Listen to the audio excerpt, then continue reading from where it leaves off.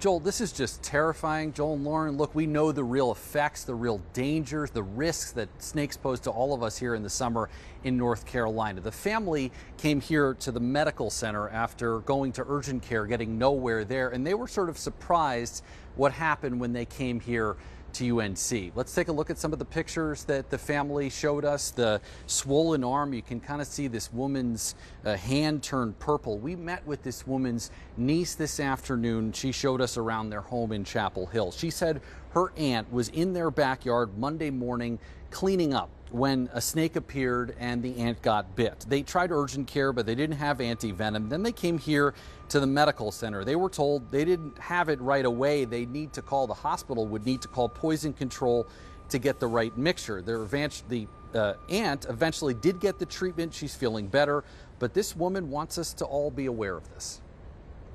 If you live on a property like this, people often think that their homes are safe, right? But if you live on a property like mine, you live with a bunch of wild animals, and they can badly hurt you. You know, I see snakes in my garden, in my yard. I see raccoons and rats and hawks hanging around.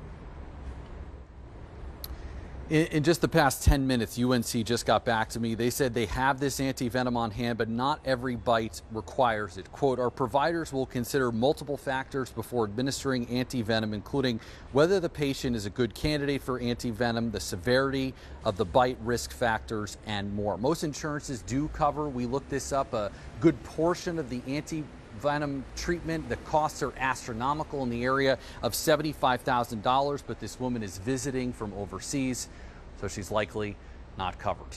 Joel and Lauren, back to you.